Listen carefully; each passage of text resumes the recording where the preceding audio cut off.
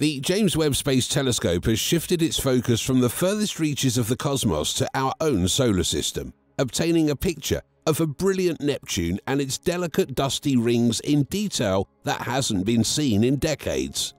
The JWST has produced groundbreaking images despite being positioned 1 million miles from Earth. 7 of the 14 known moons of the faraway planet are visible in these fresh pictures, but the rings are the real stars.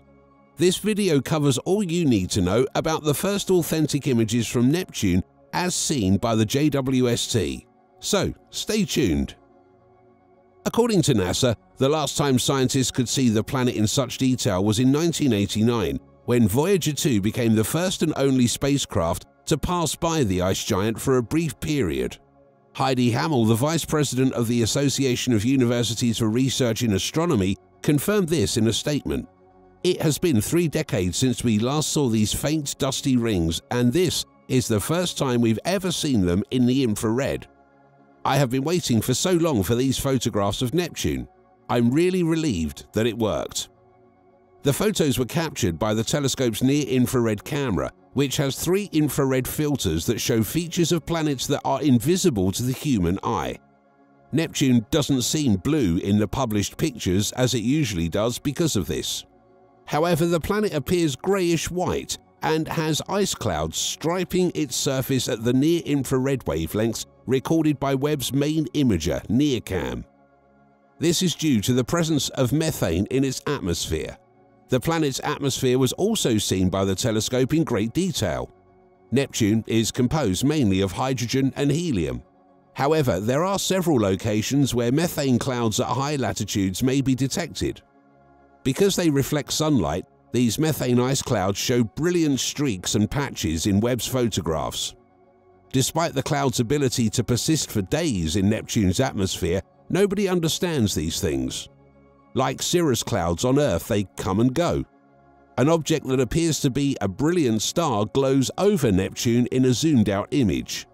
Actually, it's Triton, Neptune's most giant moon, which is coated in a frozen covering of nitrogen. It is not a star at all. Triton is more prominent than Pluto and looks brighter due to its reflecting ice coating. When seen in a zoomed-out picture, Triton, Neptune's unusual enormous moon encircled by Webb's renowned diffraction spikes, looks like a brilliant spiky star. Due to its ice-covered surface reflecting light, Triton, a planet bigger than Pluto's dwarf planet, shines brighter than Neptune. Neptune, on the other hand, absorbs most of the light landing on it. Triton is thought to have formerly been an object from the neighboring Kuiper belt that got caught in the planet's orbit because of its incorrect orbit around Neptune.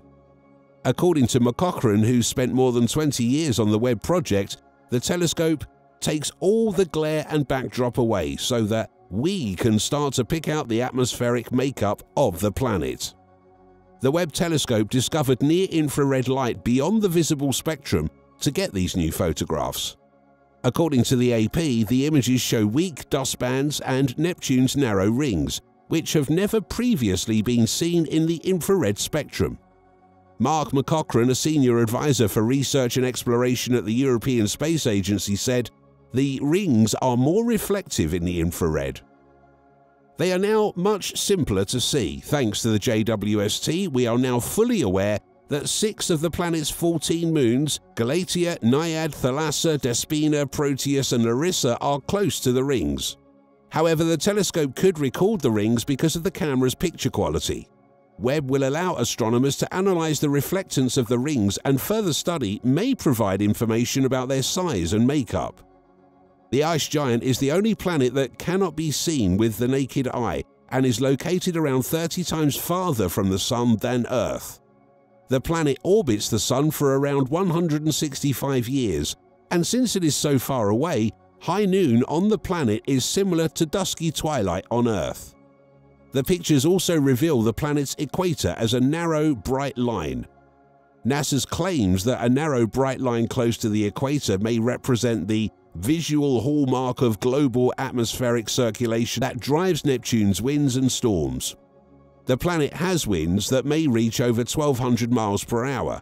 It may be evidence that the atmosphere of Neptune is rotating, generating its winds and storms. More infrared radiation is emitted by the equatorial warming atmosphere, which Webb detects as a blazing line.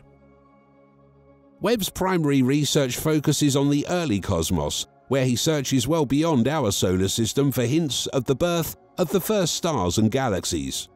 But it's also educating us about planets closer to our own. Astronomers have discovered that ice giant planets like Neptune and Uranus are the most prevalent in the Milky Way as they scour the cosmos for new planets like ours. We can better understand our observations of other ice giants by being able to look at them in great detail, McCaughrean added. The picture also reveals an exciting brightness at the summit of Neptune. Astronomers have yet to obtain a decent look at the planet's north pole due to its tilt away from Earth and the fact that it takes 164 years to round the Sun. He also stated, "It's quite amazing to go and take a look at.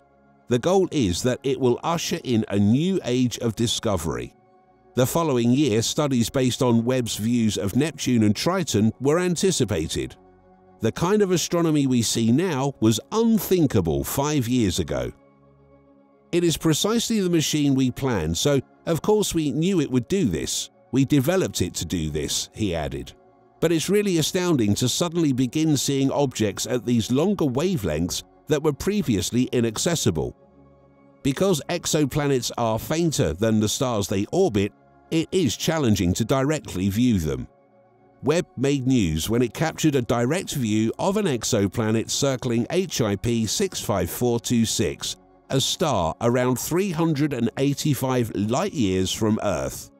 However, that exoplanet is extraordinarily enormous, nearly 12 times the size of Jupiter in the solar system. It also orbits its parent star far away, much further than the solar system's outermost planet, Neptune. JWST collects and transmits raw data from its instruments to very near and mid-infrared sensors and various attachments that may specialize them for coronagraphy, spectroscopy, and other activities as required, much like any scientific equipment. In a location known as the Tarantula Nebula, the world's largest and newest space observatory has obtained an incredibly detailed picture of hundreds of newborn stars that had never previously been seen. The telescope has produced the best view yet of the Cartwheel Galaxy, in addition to breathtaking photographs of Jupiter. Webb is designed to study longer wavelength infrared radiation, as opposed to Hubble, which primarily explores light in the visible region of the spectrum. This enables it to collect light from the beginning of the universe that has been stretched out by the expansion of space over the past 13.8 billion years. In a recent image that combines images from the Hubble and Webb telescopes, the European Space Agency showed the center of Messier 74, a star 32 million light-years distant in the constellation of Pisces. The James Webb Space Telescope is proven to be the most advanced observatory yet built for space research. Webb will investigate the origins and structure of the cosmos and the existence of additional planets outside our solar system. Months later, JWST is still sending down reams of data to amazed scientists on Earth, and it's anticipated to revolutionize our knowledge of the cosmos and everything from exoplanets and planetary formation to galaxy structure. There's no denying that JWST is rapidly gaining fans worldwide. However, only some have appreciated the frenzy of activity, which has sometimes reflected a focus on speed above the scientific process. What are your thoughts on the images Webb has sent us so far? Do you agree that it helps you understand space better? Let us know in the comments section, and we hope you enjoyed watching this video. If you did, we're sure you would like this next video here. Thanks for watching.